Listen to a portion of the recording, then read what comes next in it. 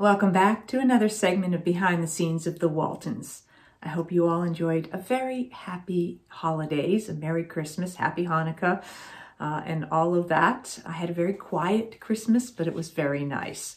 So as we approach 2023, I thought I would take some more of your questions from 2022 in this segment of Ask Judy. Someone asked why we didn't use a real house, because I've spoken about the exterior of the house being just a facade, things like that. And other of my guests have talked about coming on to the set for the first time and being aware of the fact that it wasn't a real house, that there was nothing really inside it. And then we went onto the soundstage to shoot all the interiors and that sets were doubled up and things like that. We didn't use a real house because we were shooting on the Warner Brothers lot, and there really weren't any real full houses there on the lot.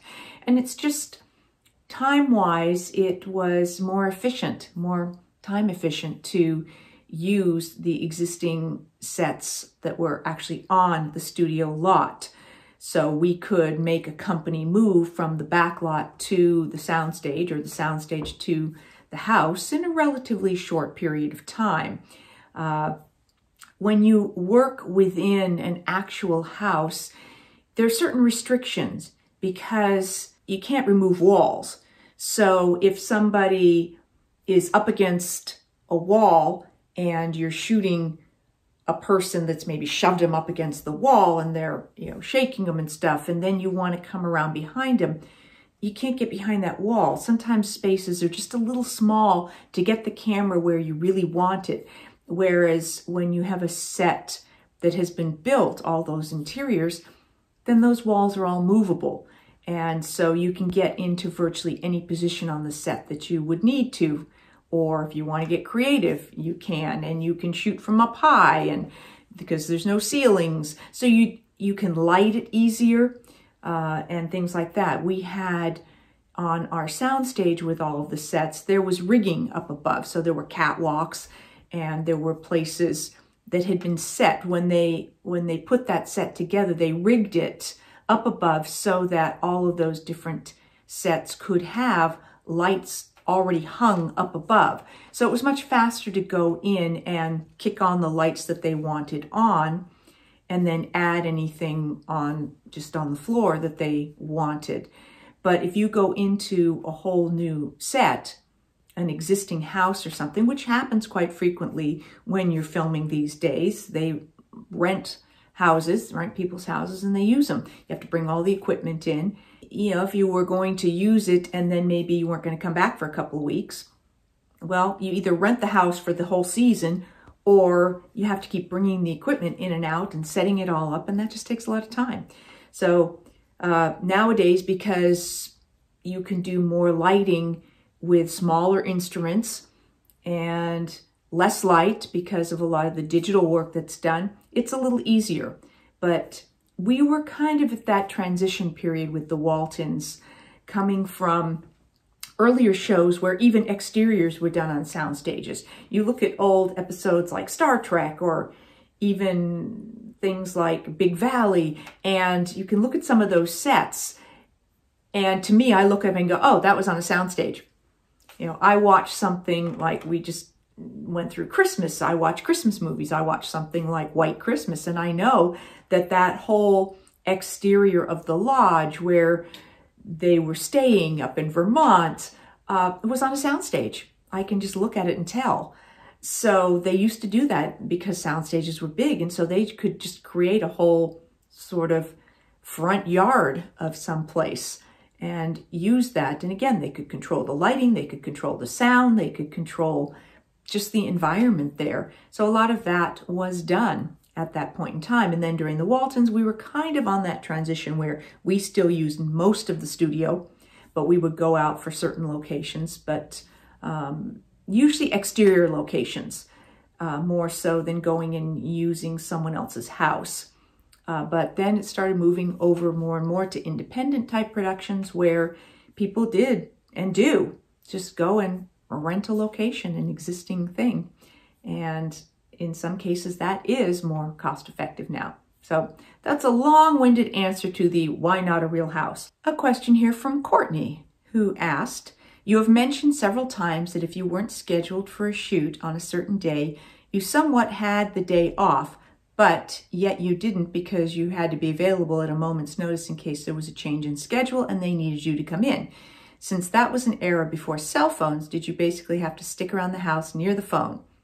How often did you try to make plans only to get a call to report to the studio? Yeah, that would definitely happen. You might have the day off, you thought, and then perhaps the night before, you'd get a call from the assistant director saying, we might need to shift things around, you're kind of on call. Or they could just say, we shifted around and we need you here at 9 o'clock tomorrow. So that would happen. It was tricky because, as you say, we did not have cell phones. People had answering services. I never did. Pagers were just starting to come in. I don't know that I had a pager either. Sometimes, if there was some question, they might say, call in at this time to check and make sure we don't need you. Or sometimes if you were sort of on call, but they didn't know what time and they were trying to give you as much freedom as possible, they might say, well, call us at 10. Okay, it's looking okay. Check back at noon. And we'll let you know if we need you right before lunch or right after lunch. So you could have things like that. Sometimes it was just evident you were going to have the day off. Maybe you were done with all of your scenes for an episode. So you knew that they still had another day or two of filming. So clearly, unless they added you to a scene, then you weren't going to be needed. But it was very tricky to try to schedule appointments. Even with a cell phone, that's very difficult when you're filming because you can think you have a day off, or you try to book an appointment. I want to see the dentist. And they're like, oh, okay, can you come a week from Thursday? I have no idea. So a lot of those things would end up having to be scheduled in your time off. And when we filmed 9 months out of the year, we didn't have a lot of time off to take care of those things. Nowadays, seasons don't always take that many months to film. So a little more latitude for people these days. This question is from Matt. How big was the soundstage? There seems to be a lot of interior shots of homes or stores, and I know the houses were mostly facades. So soundstages were pretty big. I couldn't really give you dimensions, but I mean, we had the full-scale interior living room, kitchen, grandparents' room, John Boy's room, the boys' room, the set that doubled for the girls' room and the parents' room.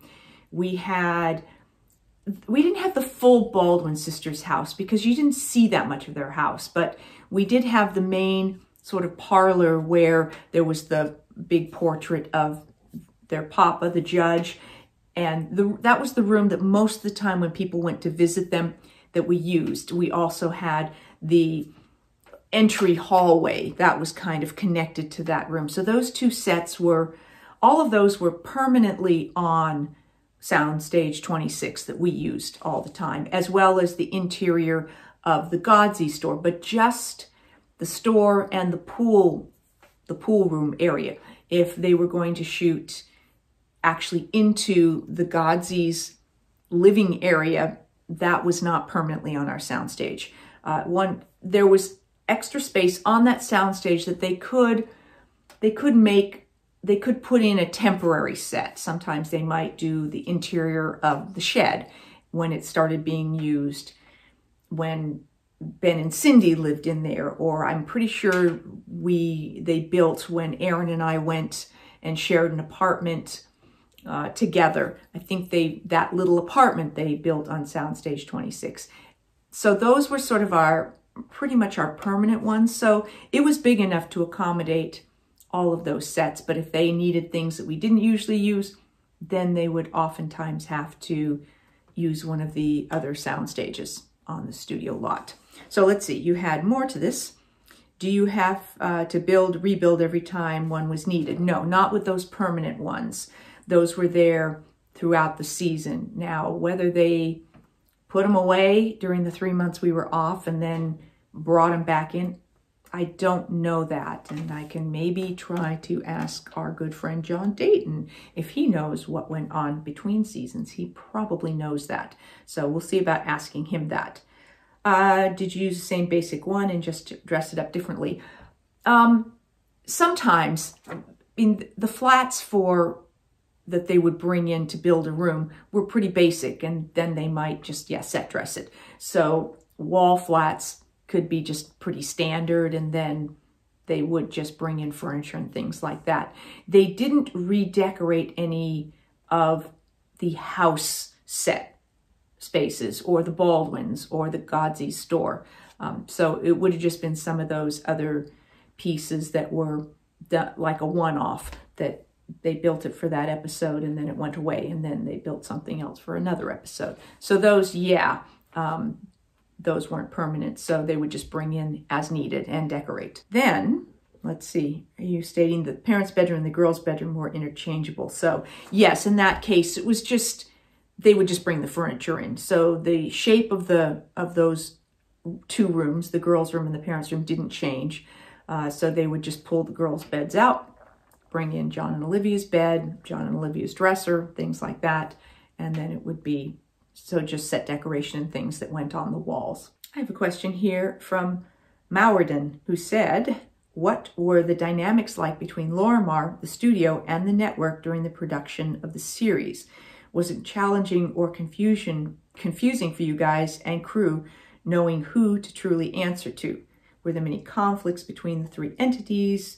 And did you guys ever get in the middle of their conflicts, or did you report solely to Lorimar directly? So there was definitely a hierarchy. On the set, we answered to the director and what came down to the director from the production office, which was Lorimar.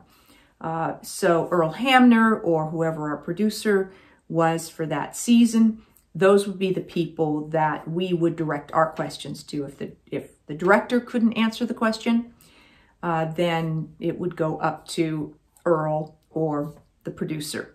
Then Lorimar, the producers, would deal with any questions with the network.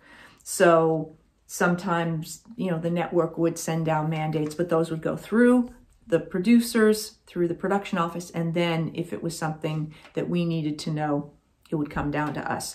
So there was never really a confusion about who you answered to. We might have disagreements with things that were coming down from the network, but we had no direct line to the network to voice any kind of complaint about anything. So as an actor, especially for us as sort of the children, we were a little lower on that food chain. So we just pretty much had to show up and do what we were told. That's what I have for this segment of Behind the Scenes of the Waltons Ask Judy. I wish you all a very happy new year, and I will be back in 2023. Thanks for watching.